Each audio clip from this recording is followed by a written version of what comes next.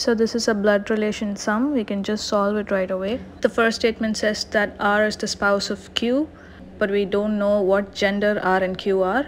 The next statement says U is the mother of T.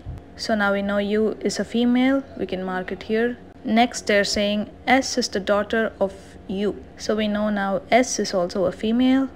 The next statement says P's daughter is T. So now we know that P and U are the parents of T. And since U is already a female, P has to be the male. So P is the father of T and S. Next, they're saying R's son is P. So let's just move this right here. Then the question says that there are two couples in the family. We have two couples, 1 and 2. Now all we need to do is to find the right answer.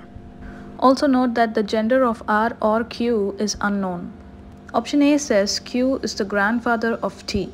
We don't know if Q is the grandfather or grandmother of T. So A is wrong. Then B says Q is the grandmother of T. It's wrong as well. C says R is the mother of P.